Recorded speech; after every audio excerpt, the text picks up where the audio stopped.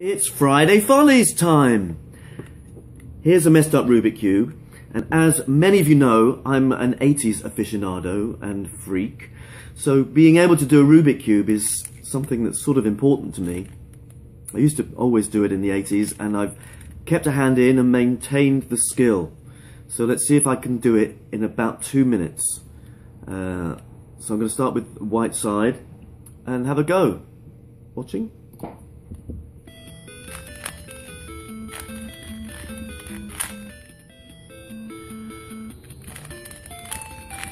Sometimes you can get lucky and bits fall into place, and other times everything goes wrong and you have to do the maximum amount of maneuvers to achieve the same goal. So far, not bad.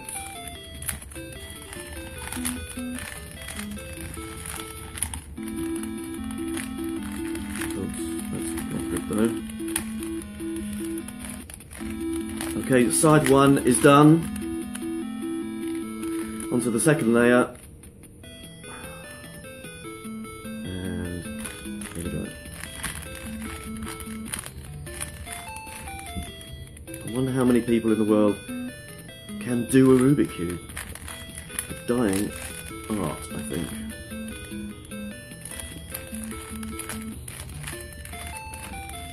It's not bad. 2 layers done. What's happening?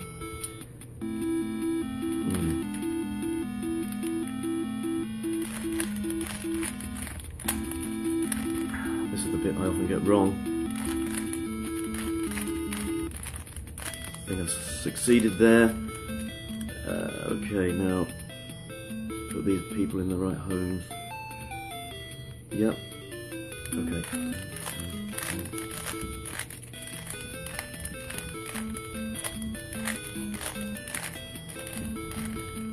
Okay, everything's in the right location. It now needs to be turned. Oh. Typical, I have to do all 4 corners, turning them up the right way. That's not good luck.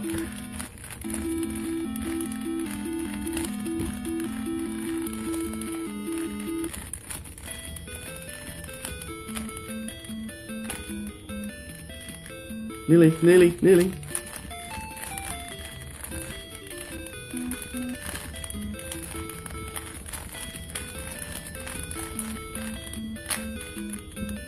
Ta-da!